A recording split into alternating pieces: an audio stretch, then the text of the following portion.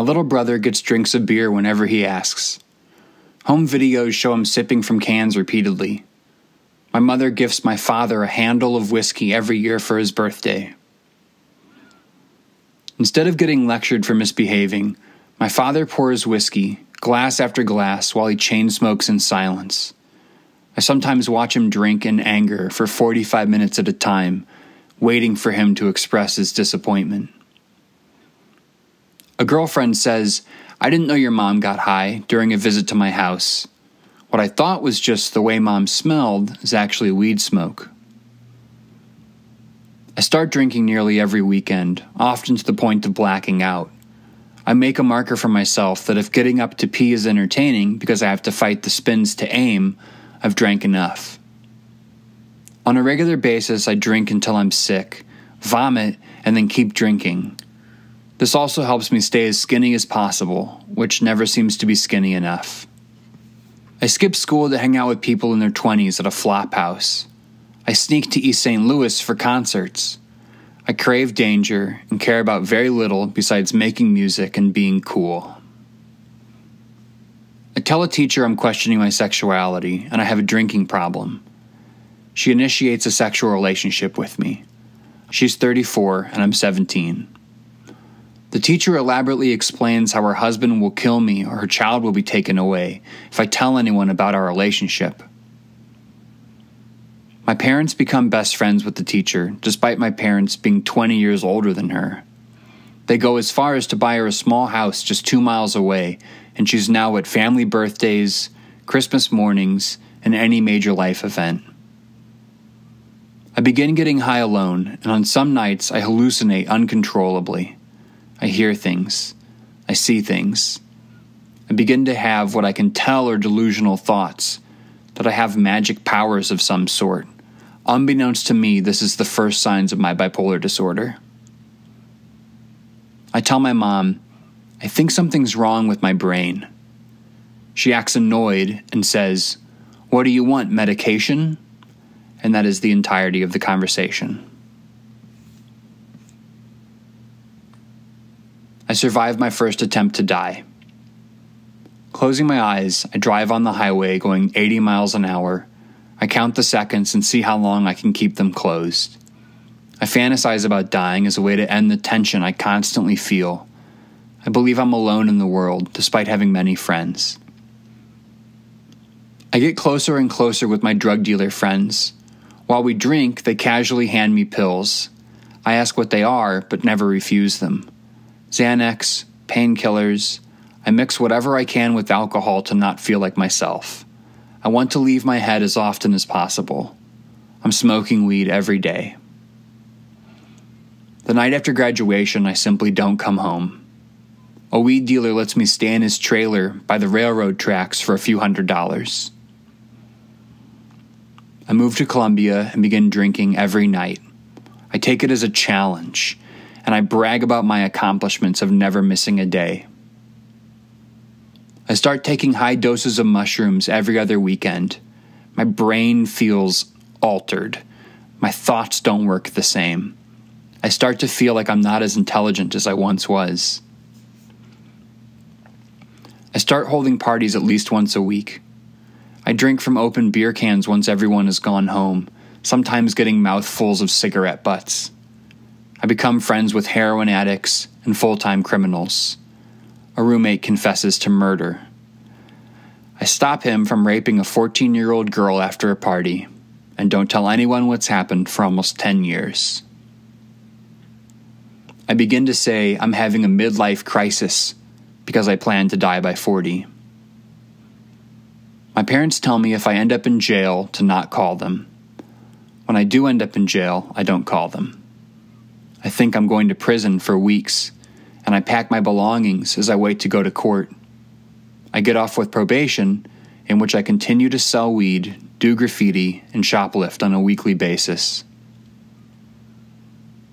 I get hit by a car, and I'm told being drunk on Everclear saves my life because I flop instead of tightening, so my spine doesn't break. I have even more trouble thinking straight. I drop out of college. I live off food from dumpsters. I stay awake all night and sleep all day. I live in two worlds. One of denial, where I enjoy my time, have hobbies, relationships, and I'm a regular human. My secret life is one where I'm in tune with the universe in ways that are unexplainable. I have access to a magic world, existing beneath the one you know. This is my mania and delusion increasing. I have intrusive thoughts, flashes of bones breaking, and terrible sexual acts. I have trouble with relationships. I break up with my girlfriend and don't remember doing it. I'm kicked out by my roommates and no longer welcome on family members' couches after staying for weeks. I stop speaking with my parents. I sleep on friends of friends' couches, on porches, and even in an office waiting room. I try to sneak into my parents to get a box of nostalgic items. My dad finds me, pours himself whiskey, and says, "Are you going to apologize to your mother?" I leave without saying anything. As I drive away, he runs after the car screaming. I live in a van with my bandmates while we're on and off tour. We drive out west for a job trimming weed that will never be real. We stink badly. I'm miserable. My friends that share the van with me and I are always arguing. I leave them and I hitchhike with a new friend who's wanted for attempted murder. We end up staying under a bridge in a small town in California with teens that smoke crack. I sustain myself on government cheese I eat off of a designated log I heat over the fire.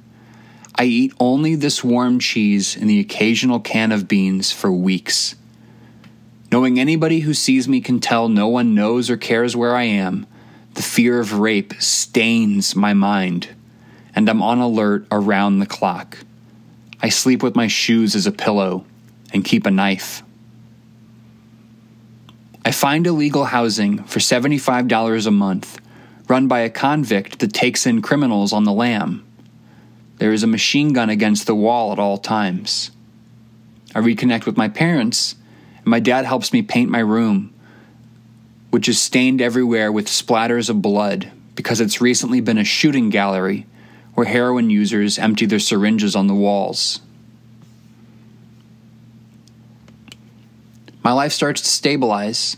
I stop selling weed. I start reading again. And I'm only getting wasted once a week or so. I have a horrible accident doing extreme sports. I break 3 bones and rip open my face. I convince the doctor to not give me any casts or keep me in the hospital. I'm prescribed Percocet. My friends bring me bags of weed. I take 10 pills a day for 2 months. I no longer have any emotions except an occasional dull want to not exist. I'm 24 and I feel like I've failed at everything. Surrounded by friends and family, I feel utterly alone. I believe I'm a freak that no one understands, with no hope for a future. I start drinking while taking Percocet, which I know might kill me.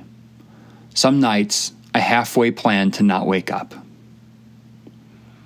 I start mopping the floors at a local venue every day and slowly work my way up to being a roadie for other venues in town. I stop taking pills and mushrooms, but keep drinking every night.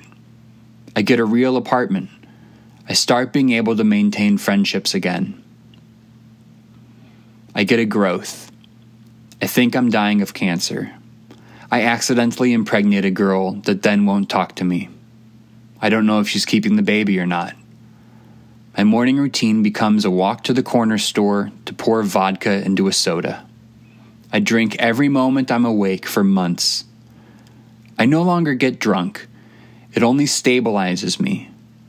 I owe my weed dealer friends lots of money.